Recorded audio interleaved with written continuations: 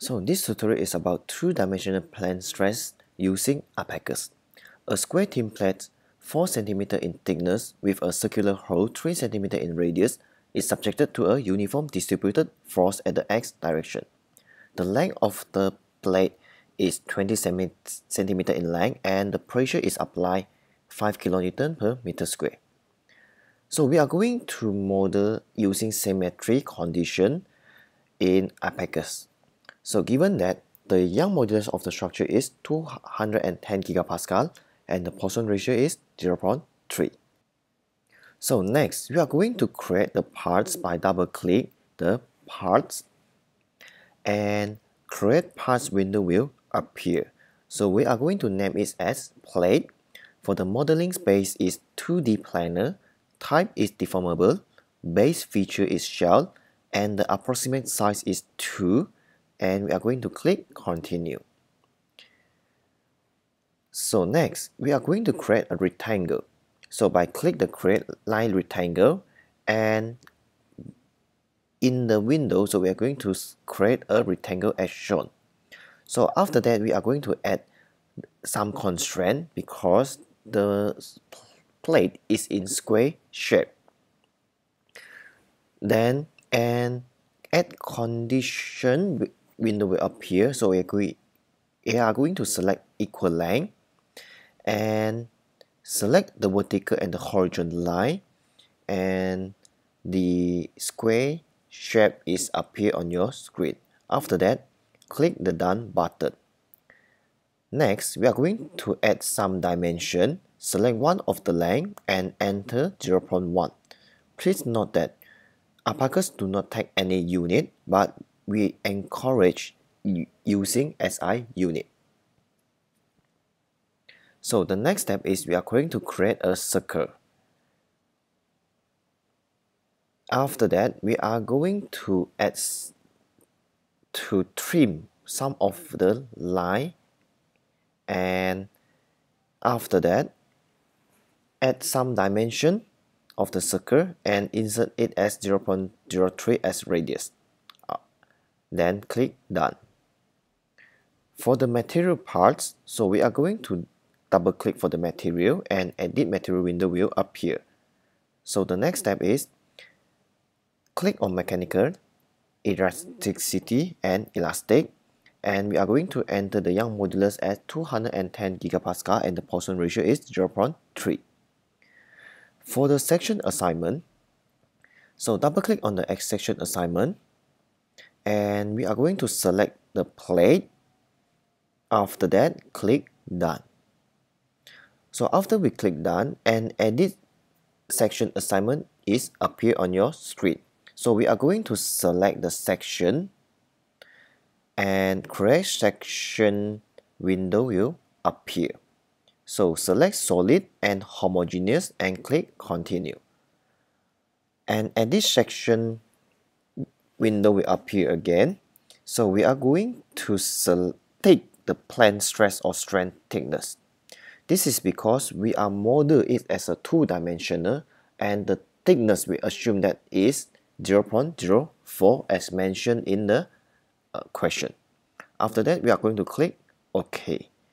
So at the end, edit section assignment window will appear again. So in this case, the type, material, and the thickness is properly set.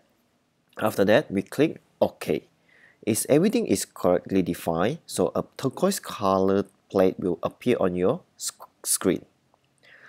Next, we are going to create the instances by double click the instances, and create instant window will appear on your screen, and we are going to click OK, and the plate will display in blue color. So the next step is we are going to apply the boundary condition. Double click on the boundary condition and create boundary condition window will appear. So in this case, so we are going to name it as X symmetry, and we are going to select symmetry and click continue. So in this case, so we are going to select the vertical line only and click done. So an edit boundary condition window will appear. So in this case, we are going to select X symmetry. So why we are going to select X symmetry? Because the plate we are modeled as symmetry. So the plate do not move horizontally, but it will move vertically. So therefore, we are going to select X symmetry and followed by OK. Repeat the other line for the other horizontal line. Select the horizontal line and we click Done. Similarly, an edit boundary condition window will appear. At this time, we are going to select Y symmetry because for the horizontal line, it do not move vertically, but it will move horizontally. So therefore, we are going to select Y symmetry and followed by OK. For the step, we are going to double click the steps and correct step window will appear. Select the procedure type and select list perturbation and followed by statics and we click continue. After we click continue, edit step window will appear. So click OK. The next step is to create the load. Double click the loads and create loads window will appear. So in this case, the pressure is applied on the structure. So therefore, we are going to select pressure and click continue. After we click continue, so we are going to select the vertical line on the right hand side and we click done. After we click done, an edit load window will appear. So in the question, a 5 kilonewton per meter square pressure is applied. Therefore, the magnitude we are going to enter is minus 5,000. And a screen will be appear on your the plate will be appear on your screen. Then we click OK. The next step is we are going to create a mesh. Double click the mesh and next in the menu bar select seat and edge. So in this case, we are going to allocate more element in the curve. Then we select the curve only followed by done. After we click done and local seat window will appear. So in this case, we are going to enter 0.001 meter as the element size or 1 millimeter in length. And we click OK. Repeat the seat for the remaining line with the mesh of 2 millimeters. And we click OK. Next is to define the element type. So we are going to select the whole plane and we click done.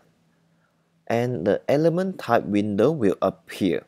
So in this case, untick the reduce integration followed by OK and click done. Next, before we mesh the part, click mesh control first.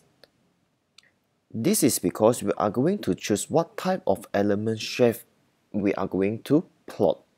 So in this case, an mesh control window will appear.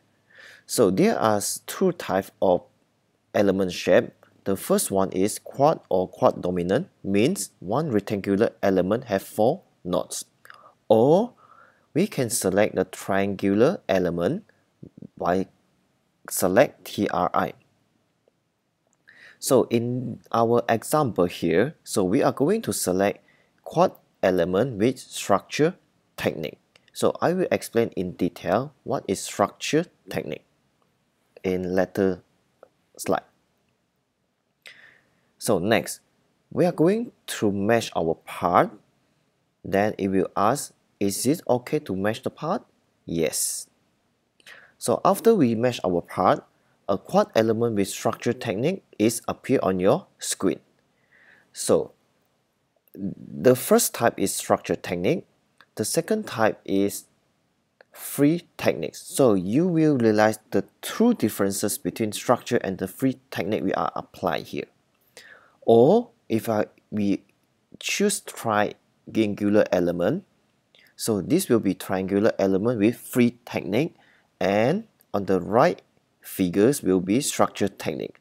So we will realize that the structure technique, the element is much more organized compared to free technique.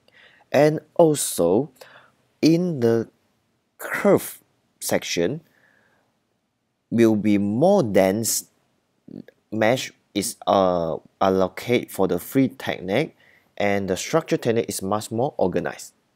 So in this case, so we are going to use quad element shape with structure technique.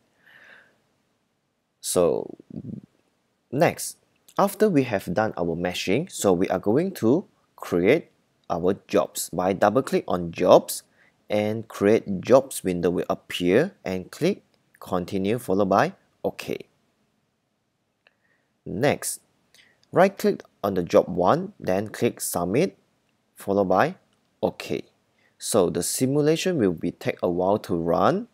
After it's completed, it will show it on your screen. Then the simulation is done. So the next step is we need to analyze the result. So right click on the jobs 1, then click result. Then we can view our first result is wall misses stress. So in this case, so we have seen that the maximum stress is occur at the curve area. So if we want to know for the higher stress what is the element number, we can select the common option, and the common option window will appear. Click the label and take the show element label followed by OK. And we are going to zoom in at that particular higher stress, and you will notice that 2173, the element number, have the highest wall misses stress. So you may export the solution in the report, and from the report we are going to verify what is the maximum stress corresponding to which element. So in this case, so is 2173 element have the highest stress of 17.74 kilopascal. So this is how we take the maximum stress at this particular element size. So the next step is to run the convergence test. So in this convergence test, I have run 5 different number of elements corresponding to different element size. So in this case, so I'm going to plot it in the graph.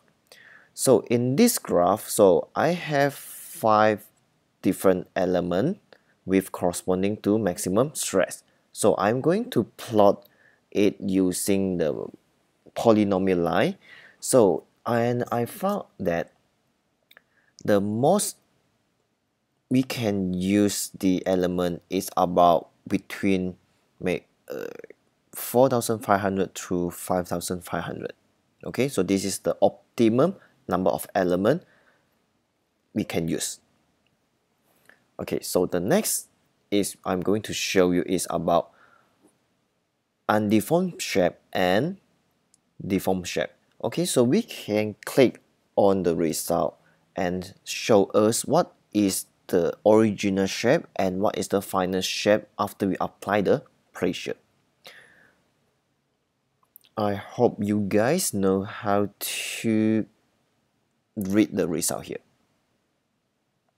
So the next step is we are going to view what is the displacement. So click the node displacement. Check the node displacement. So we can do it by click the result followed by field output, and the field output window will appear. Select the U or displacement as node, and the invariance is magnitude followed by OK. So, and a plate you guys will see here is, so for the right lower end, so the maximum displacement is about that area. If we are looking for the left end, so there is more blue color is allocated, so it means that for the left end, so the displacement is insignificant compared to the lower right end. Thank you.